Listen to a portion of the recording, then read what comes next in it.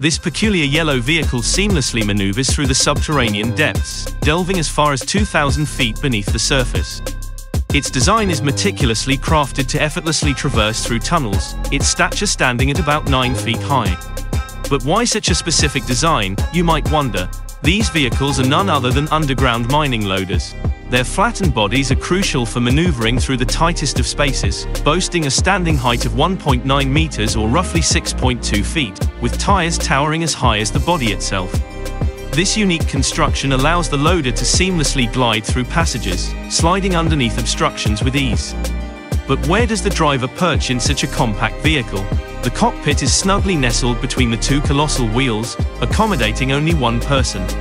Despite the limited visibility and obstructed view caused by the massive wheels, surprisingly, this doesn't pose a significant challenge as the driver adeptly operates the loader using an array of buttons and gears, aided by a multitude of cameras strategically placed around the vehicle, offering clear views of the tunnel's interior.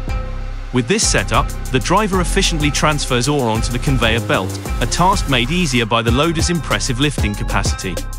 Its bucket can hoist up to 14 tons, roughly equivalent to 28,000 pounds of ore. This substantial capability significantly enhances mining efficiency, making the underground loader an invaluable asset in the mining industry. Now, the question arises, what do you think the worth of such an underground loader might be?